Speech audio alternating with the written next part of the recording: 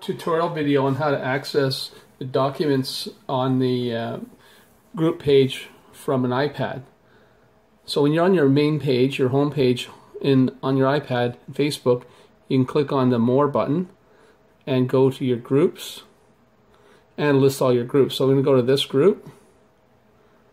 Now to go to the contents of this group, you can go to More right here and go to View Group Info, and we'll list all the content on the group page, and there's 2 files there. So I click on that link and it lists the 2 files.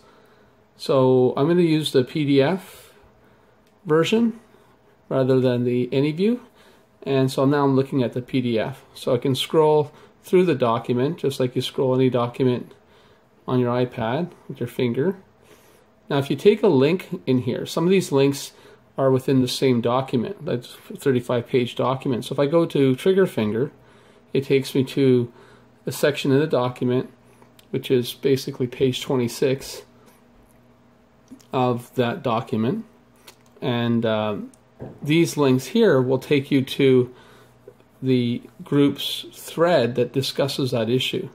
In this case, Leslie posted a recommendation of a really good article that talks about trigger finger. So you can travel that link if you want. Basically, you're on that thread. Now, to get out of this thread, if you want to get back to that main resource document, don't use this icon. That'll leave the group. You just click on this little triangle to go back 1 page, and you go read about something else.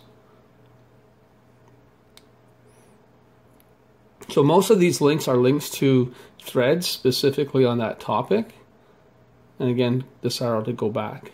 But some of these links are links to external documents, and if it opens up a new document, you just have to exit that document to get back to this document.